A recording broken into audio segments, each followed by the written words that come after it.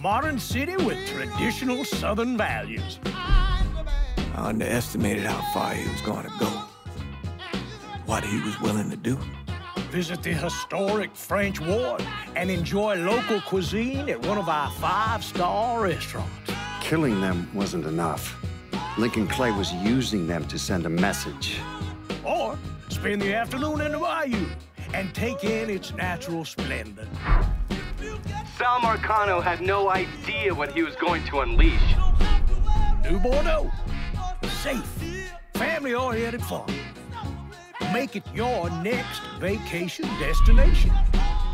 This city survived the War of 1812, the Civil War, and God knows how many hurricanes.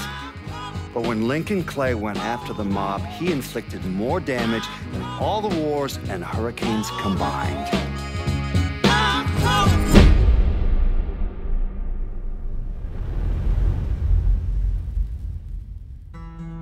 Lincoln's mother abandoned him in 1947, a couple of years after he was born. His mother, I heard she was Dominican.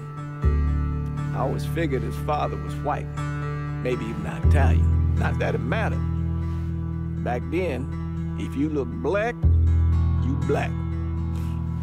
Same as today, I suppose. He stayed at the orphanage until 1958. Now, when did you meet Lincoln Clay? 1966.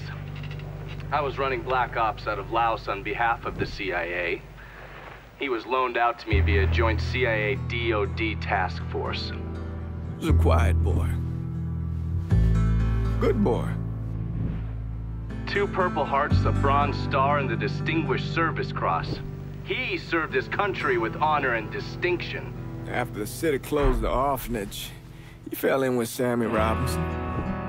Sammy ran the black mob over in Delray Hollow. I can't say I approved, but orphan colored boys didn't have a lot of options back then. Boys like Lincoln, the ones who've been abandoned, they're always looking for a home. Always looking for a place to belong. I think he thought he'd find it in the army. Thing is, once that's lost, you can never get it back again. When he returned from the war, Lincoln ended back up over at Sammy's. Now Sammy owed the Italian mob a whole lot of money, and he needed Lincoln's help. It's a damn shame what happened. It breaks my heart.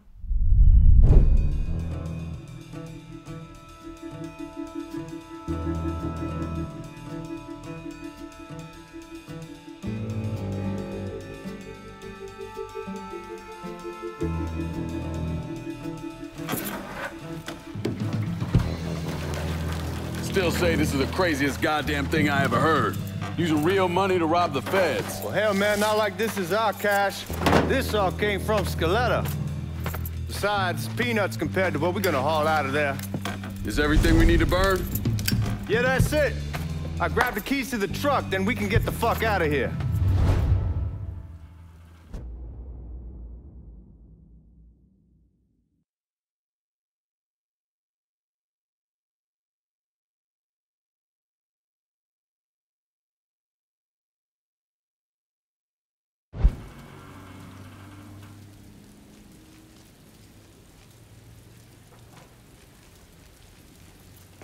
Keys in the other room. Grab them so we can get the hell out of here.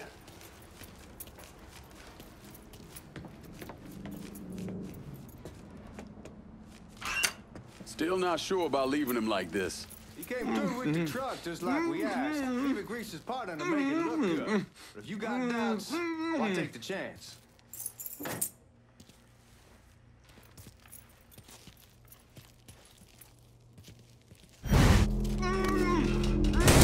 Fucking around. All right then, that's that.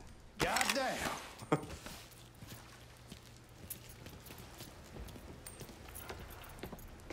We should get going. You got the keys, so you can drive. Come on, let's get the hell out of here.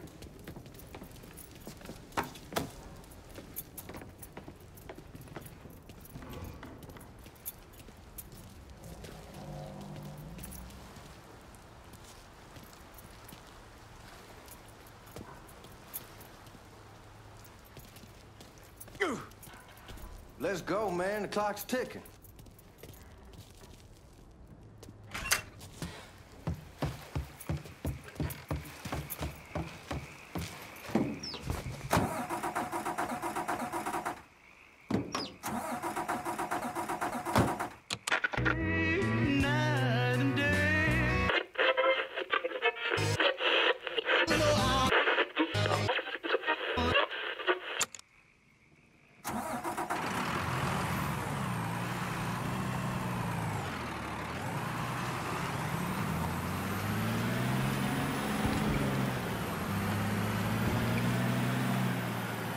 Take it easy heading to town. We don't need the cops crawling up our asses.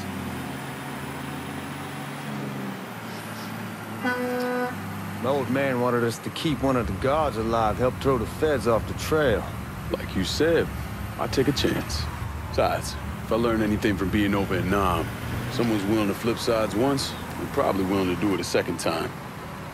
Fuck you in the process. So answer me this. What's the craziest thing you saw over there? You don't want to know. Hell, man, I'm a taxpayer. I got the right to know how my money's being spent. Oh, Georgie Marcano pays taxes. Damn right I do. That's how they got Al Capone, and I ain't going to prison for no fucking tax bill. Huh. So come on, you gonna answer the question or what? We on the coast of Quang Nai, evacuating the civvies for Charlie overran everything. Anyway, we getting him onto a medical ship. This woman walks up. She got a baby in one hand and a leash to a pig in the other. She starts up the ramp, and the MP stops her and tells her, you can only bring one thing on board. So she tosses the baby into the water. MP goes ape, tells someone dive in after the kid, starts screaming at the woman, wants to know what the fuck she's thinking. You know what she says to him? She says, I can always have another baby. Jesus fucking Christ. Hey, man, you asked. Yeah, but I thought you were gonna tell me a story about some gook getting his dick blown off or something. I mean, god damn. It's not a fault. But not like you think. The conditions over there, man. Jesus Christ. One day you're raising cattle, tending your rice. Next day everything bombed flat. You put people up against the wall, they will do anything to survive. That better been one delicious fucking pig.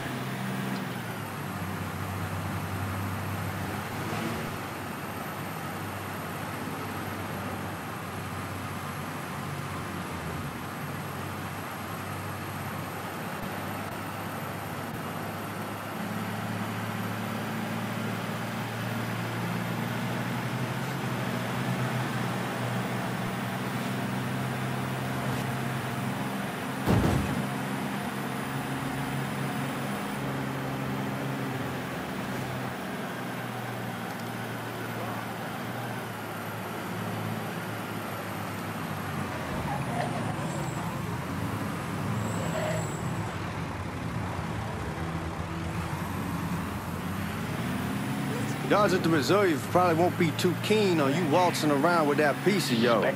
I'll just leave it under the seat.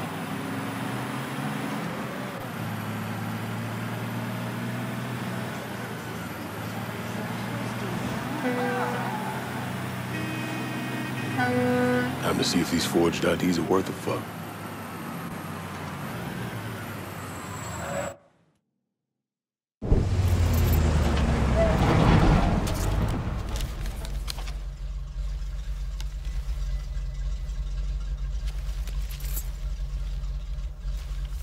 Back it up to the loading dock.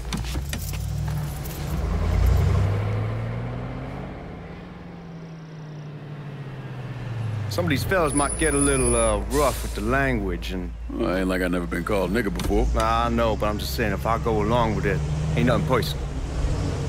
The only thing I care about is getting our hands on that money.